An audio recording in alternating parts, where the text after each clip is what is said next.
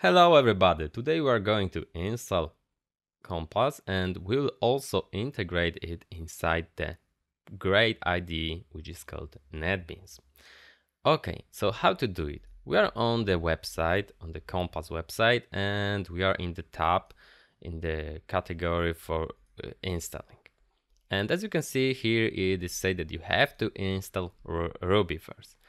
I assume that you have got it already installed. You have got also installed the SAS because it is the thing that you have to know before even attending to this course, right? If you do not know how to do it inside the Netbeans, I added the bonus section for you so you can just see how I did it. So do not worry, so do it now if you haven't, and then come back. Okay, so right now you should install the Compass. How to do it? Well, in order to do it, we are typing in the Windows here CMD. So we are in the command prompt. And as you can see here, we can type things like gem update system. This thing is gonna update our Ruby environment. So do it if you have some old version. We do not need to do it, so I won't type it here. We just need to word install Compass. So I will just type something like that, and I'll wait a second. Because right now we are connecting to that website where the Compass is, and as you can see, the installation is successful. The cool thing about it is that now it works fine, but there might be some people who have problem with SSL because Ruby is changing some things with right now.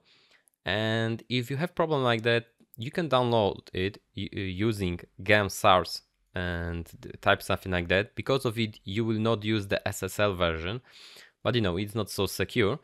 Or you can just go to the website like that. You can save this file and you should just paste it to the folder where you have got your Ruby and everything will work fine. If you are the guy who has this problem, I also added the text version how to do it, so don't worry, you can just put these things here and everything will work fine. Okay, so I assume everything is working fine.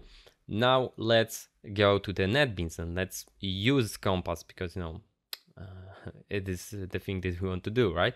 So we have got here a project, and in order to use inside the project, inside Netbeans, the Compass, you need to go to the properties and to the CSS preprocessors, and here you need to only add something like Compass. It is so easy, right? And now you need to go just here and you need to just import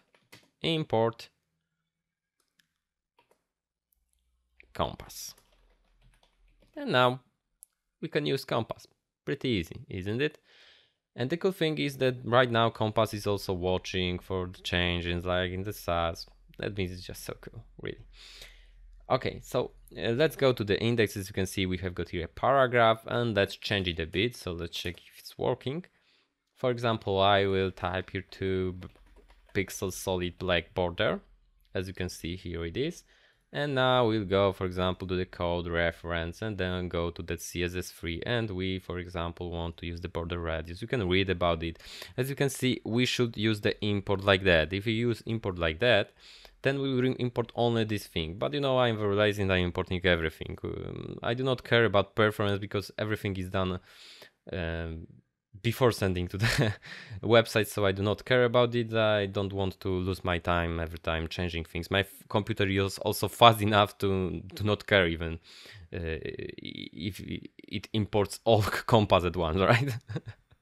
So I'm just importing everything here, and now bam, we can use the border radius. How to do it? We have got here examples. So in order to do it, we type include, so it is a mixin, then we type border radius, and then we can what? Include border radius, type the argument here, for example, 8 pixels, bam. As you can see, now we have got here a border radius. If I did not import Compass, as you can see, it's not working. So yeah, I have to do it. As you can see at the output, we have got vendor prefixes added here. So everything is working fine. And that's how well Compass is working. The one thing that he does for you is that it is also including, for example, vendor prefixes. I will talk about this later more, right? Don't worry about it. But there is a cool thing. Look, right now when we want to use the Compass, we have to add this thing here every time to each of the project, right? But I think we are lazy people. Every programmer is a lazy person, and we should just go to here to the options and just do something like that, apply, okay, and then it will work with all the projects you have. Well, probably when you start using Compass, you want to have it in all projects. If there is a project you do not want it, you will just not import it. So I think it's just easier, and then you will not need to remember about adding this thing here, right? So it's a good shortcut, and as you can see, it's still working. Okay, so we know how to install Compass. Let's have fun with it, right, in the next lessons. Thank you very much.